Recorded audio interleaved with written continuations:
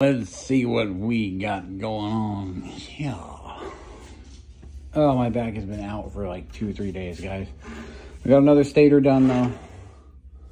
Another fan. We are working on the outer casing, just like we did for the other one. Hey, what are you doing? You're gonna go for a little ride when this thing's done. That's like a queen ant. You get the hell out of here.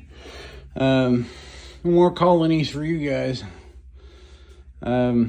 But anyway, yes, I just destroyed an entire ecosystem of ants just for you.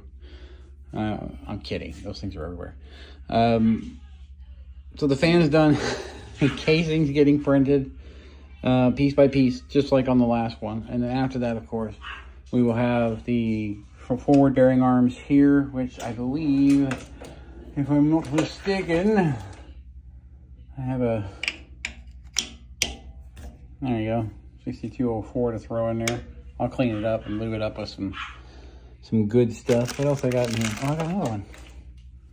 Is this one sealed? It is sealed. Oh, but it's beat up. Okay. Well, we may order more of those just to be safe.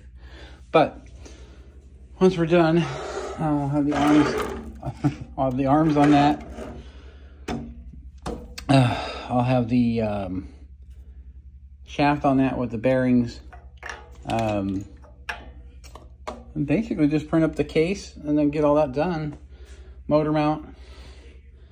And we're center shaft, of course, obviously. And we're almost done with this one.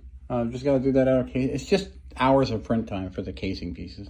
And then, of course, you got duct work because you got to do the same thing that we did here. So that's going to be fun. Got to get the lights in, of course, because it's going to run the same way. And my back is headed, so I think I'm going to call it here. So just going to let this thing print, do what I got to do, and I will update you guys later.